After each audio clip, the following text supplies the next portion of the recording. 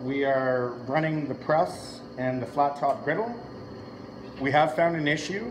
The breaker on the flat top griddle needs to be replaced, and we will take that into account. But we have it hardwired in right now, along with the press. You want to come over here, Greg? Which is running. You can see the thermostat control and the press motor are running. If you want to come over here,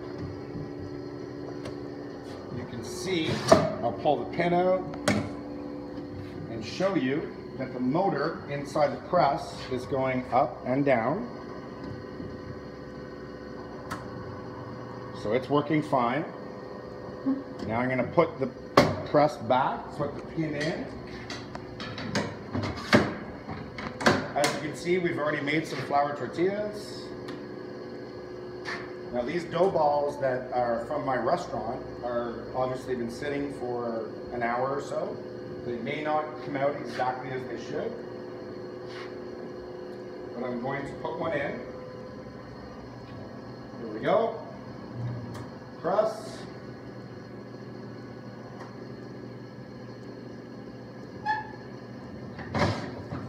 Oh, just came out, sorry. Yeah, Obviously, this isn't the setup that we normally have. I got it all right there, Tommy. Goes on the flat top griddle, which is now at 498 degrees. Which you can see.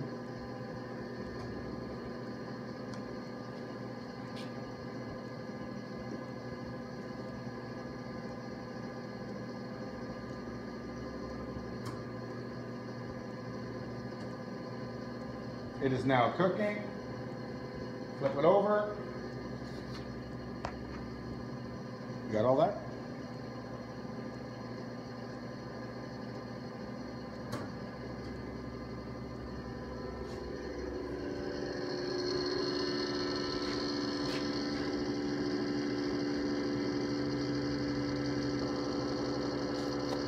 Tortilla. Boom. There you go. So hopefully, Richard, that is sufficient for what you need. The Chromalox display on here, we've tested it and it's working fine. The temperature that we set it to is 495 and it is reading the correct temperature. The Chromalox on the press is set at 373 and as you can see, it's at 374. Everything's operating properly. All the fuses are correct. This is the button to run the press, and this is the button to shut it down. So if I pull that back on, the machine comes back on. So everything seems to be operating properly. The press itself, Greg has actually taken the plug off and hardwired it in. All you'll have to do is have your electrician mount a plug in the area that you're going to put it in and put this plug on. As far as the griddle goes, Greg has hardwired it into the bottom, which is where the electrical contact is. And you will just have to have your electrician run an electrical contact to there. Correct? Correct.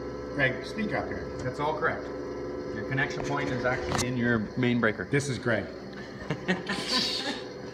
So, there you go. That's the Beta 1200. And hopefully that will be sufficient. And Katie?